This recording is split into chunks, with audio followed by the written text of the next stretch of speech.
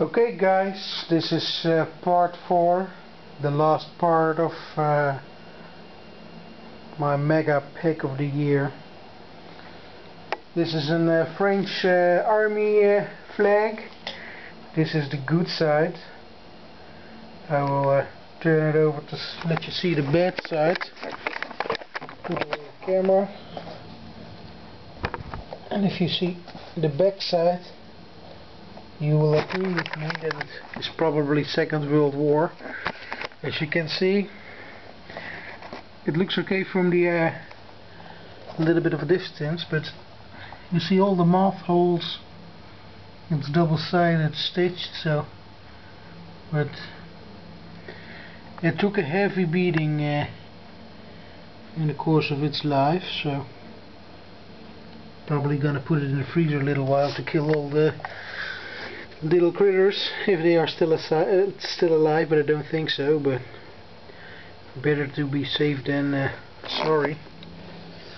Okay, then I've got another English gas mask. This one is dated 1931. And I've got lubricating oil, general purpose, from 1970. I just liked it because it's 1970 is Vietnam War era, so it's still full. I just want to keep it for display purposes. I've got some cutlery. I've got spoons. I've got forks. I've got one that has it all, and I've got a round which is shut off already, so it's quite nice also for display purposes. This is a very lightweight aluminum, as you can compare it with a regular spoon. You can also see the color is different. This is a Dutch army spoon. This is probably it's not dated, but I think it's early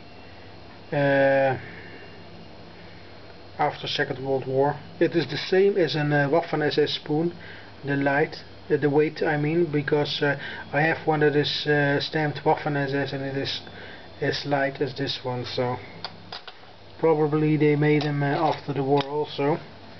This is a little spoon. This one has a stamp of aluminium and there's HMZ on it, so maybe it's Second World War, but it has a little nick in it, but I like it. I've got two army beret badges of the chassis. I've got a First World War trenching tool. Very, very nice. It was the first thing I picked up from the Megapick, and I thought this one is going home with me. As you can see with the pitting, it's not stamped, but it is certainly First World War. You can see one rivet is it's still there, but it's almost gone. If this piece could talk, that would be something. And then I have an old box camera. This one is a little bit shot on the back, but it's a cool little one. It's called Bilora Stahlbox, so it's a German one.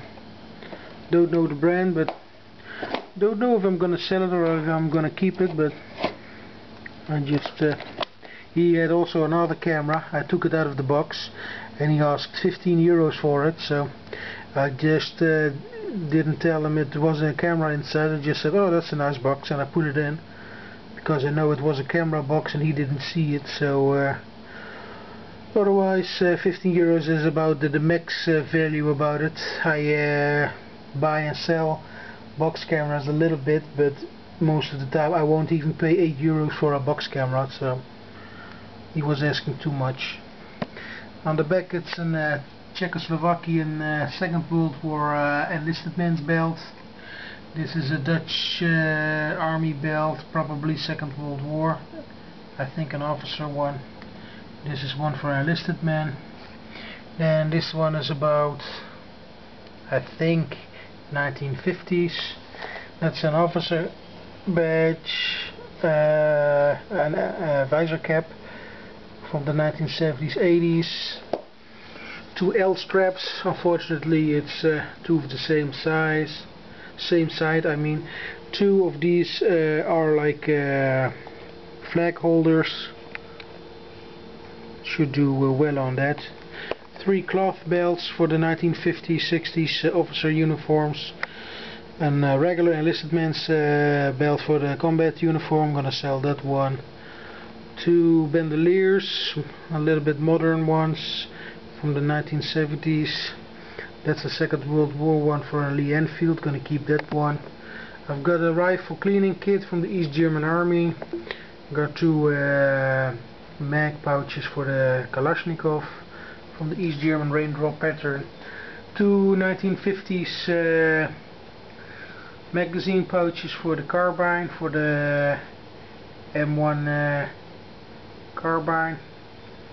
2 Vietnam War short ammunition pouches. I'm gonna keep those because I was looking for those a couple of years and now I found them, so I'm quite happy about it. And this is a gas mask cape.